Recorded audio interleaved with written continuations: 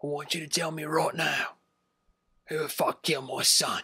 It's gotta be an inside job. I can do it in 2 weeks.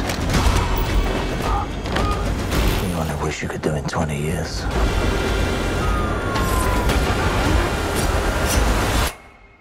And I do bear a grudge.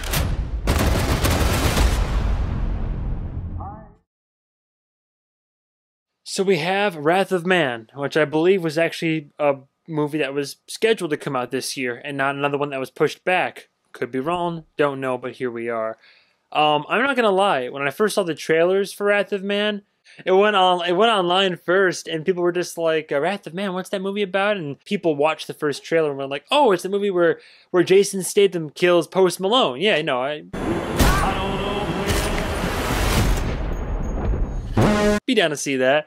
And I wrote it off at first. Jason Statham has been typecast for a good long while now, and you're not really looking for any Oscar-winning performances here. I mean, you're just looking for a hard-boiled, very, stone-faced, monotone badass. Like that's what you're getting. And this was directed by Guy Ritchie, and if you don't know who that is, well, we're going down the list, aren't we?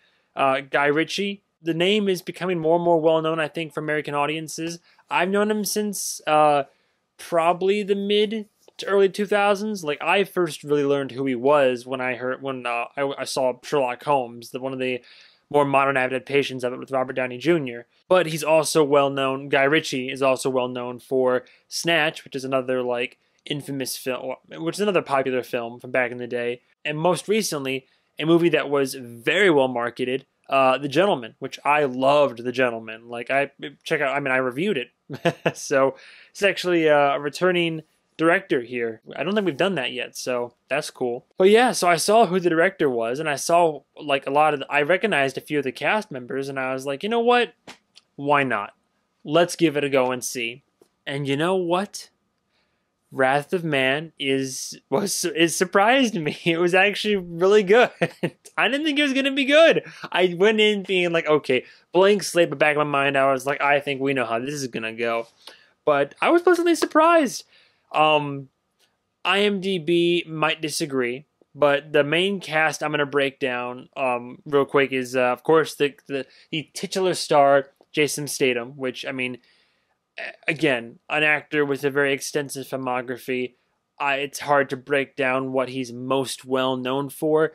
He just is. It's a name that now is associated with action, basically. I consider him one of the leads of this movie. Holt McCallany. I love this man. He hasn't been in a lot of stuff, but what he has been in, most notably for me, Mindhunter. I love this guy. I think he's a fantastic actor. And I think he does a great job in this movie as well. He low-key almost plays the same character in Mindhunter, the agent Bill Tench. Basically plays the same character, but I have no problems with it. And then I didn't realize who this was after the movie happened, but Scott Eastwood is in this movie, who low-key looks like Ben Barnes. Ben Barnes, am I saying that right? The guy who was the main villain in Punisher and also was in Westworld. And also, most notably now, is one of the leads in Shadow and Bone, I believe.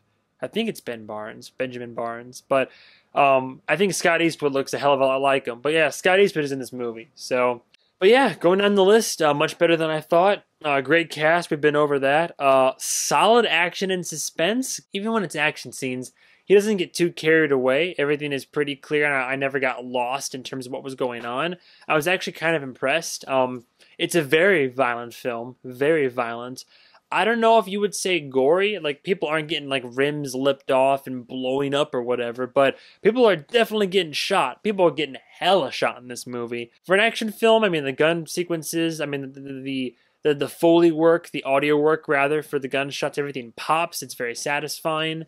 There's some hand-to-hand, which I always like hand-to-hand. It's why I loved Nobody so much, but it's more gunplay focused. A little bit of hand-to-hand, but mostly gunplay focused, and mostly just pistols, honestly. Granted, there's some scenes later on with actual heavy rifles and whatnot, but a lot of it's just pistols. I think if we're going to get to my cons on this movie, because I don't want to spoil the film or anything, so I won't go too much into plot details.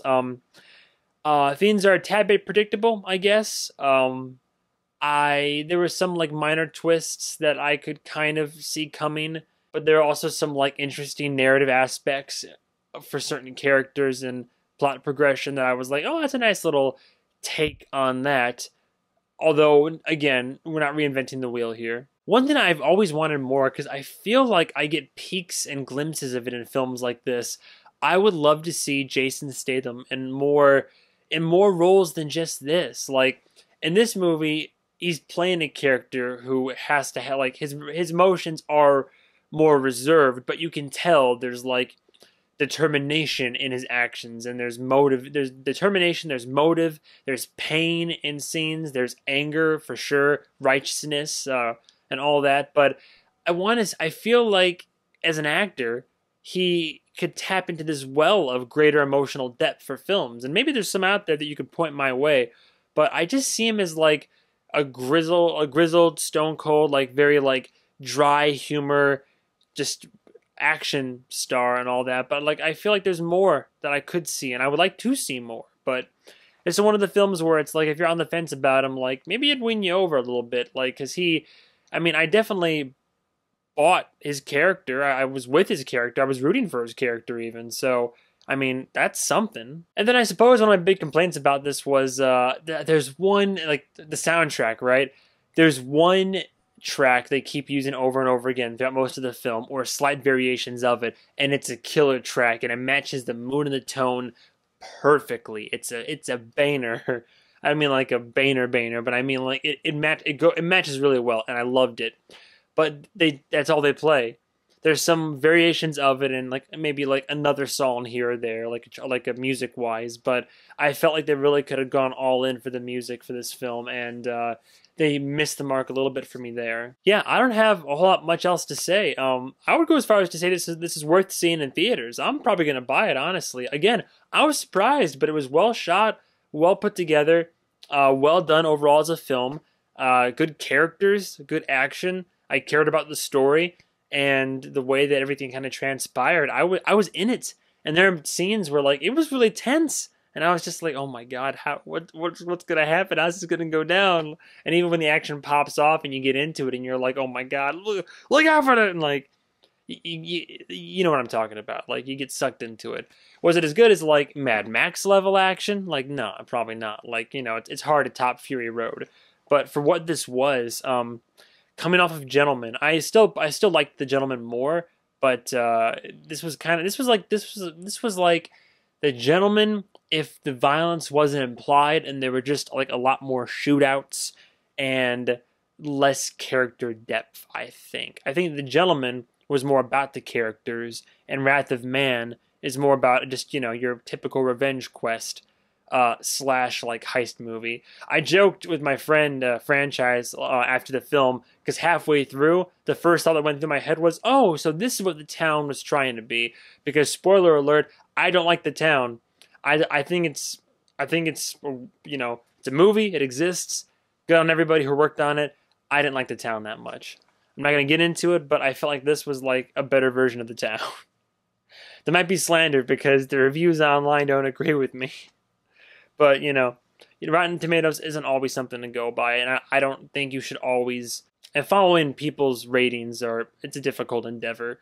You really want to pick somebody who you agree with in terms of taste, and that way you can kind of trust their opinions and preferences. Although, always be open to whatever, but I digress. Yeah, I would say overall, Wrath of Man, probably again this week, another low 4 out of 5. Way above average, not near perfect, but a really, really good film. A great film, I'd say. Like I said, definitely going to buy it when it comes out, and I'm going to watch it again at some point in the future. I was surprised by how much I liked it, but yeah, I just say low 4 out of 5, but it's up there. If you get a chance to catch it in theaters, I don't think it's in theaters anymore, but give it a go. Definitely worth a rent, and yeah, check it out. But that's about all there is to it. So as always, thank you so much for watching my review for Wrath of Man, and stay tuned for the next episode of whatever movie review I end up doing. So goodbye, travelers.